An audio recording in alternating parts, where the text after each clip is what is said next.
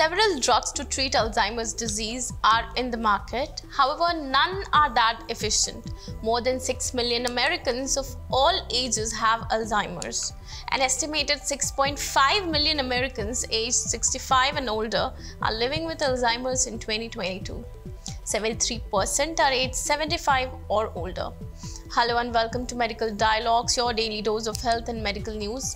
I'm Mr. Zaman and today I'm going to discuss about how attention deficit hyperactivity disorder drugs are helpful in treating Alzheimer's disease. There's good evidence that drugs to treat attention deficit hyperactivity disorder might also successfully treat key aspects of Alzheimer's disease, finds a pooled data analysis of the available research published online in the Journal of Neurology, Neurosurgery, and Psychiatry. Noradrenergic disruption occurs early in Alzheimer's disease and contributes to the cognitive and neuropsychiatric symptoms that characterize the condition, suggesting that the noradrenergic system would be a good target for drug treatment.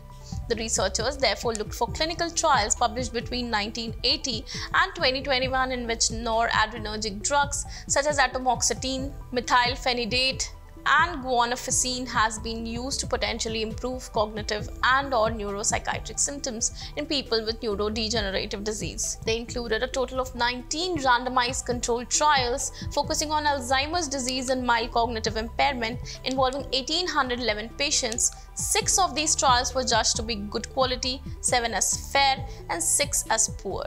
The results of 10 of these trials involving 1,300 patients were pooled for global cognition, orientation or attention, memory, verbal fluency, language, and visuospatial ability. This showed a small but significant positive effect of noradrenergic drugs on overall cognition as measured by the mini mental state exam or the Alzheimer's disease assessment scale. The results of 8 clinical trials involving 425 patients were then pooled for behavior and neuropsychiatric symptoms, agitation, and apathy. And this showed a large positive effect of noradrenergic drug on apathy even after removing outliers to account for differences in trial design and intended outcomes. Repurposing of established noradrenergic drugs is most likely to offer effective treatment in Alzheimer's disease for general cognition and apathy, the researchers ended.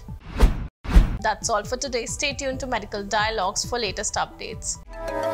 Never miss a medical update from Medical Dialogues. Like, subscribe, and press the bell icon.